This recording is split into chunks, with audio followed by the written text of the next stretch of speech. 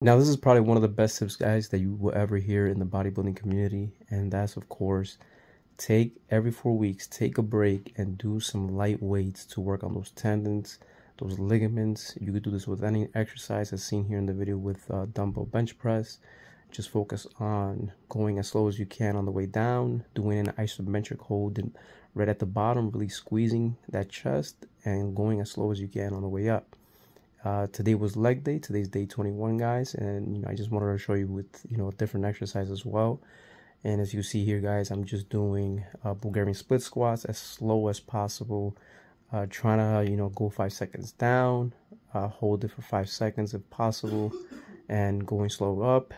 This way you're training your ligaments, your tendons, especially for those of you that are lifting very heavy, taking a break every 4 weeks, 6 weeks, or 8 weeks, depending what your body's telling you.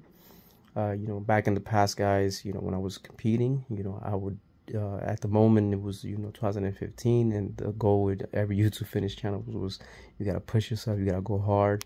And a lot of guys, you try to follow them. Unfortunately, back in the day, everybody was on juice, but nobody would admit it.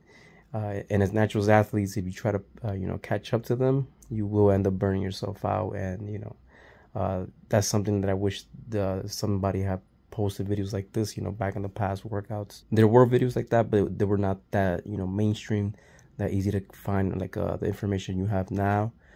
So definitely, guys, if you want to do this for the long term, whether you have no injuries, you have injuries, whatever it is, doesn't matter which one it is, take a break at least every 4 weeks, or at least every 6 to 8 weeks. Listen to your body, listen to your joints, and do very slow, controlled movements.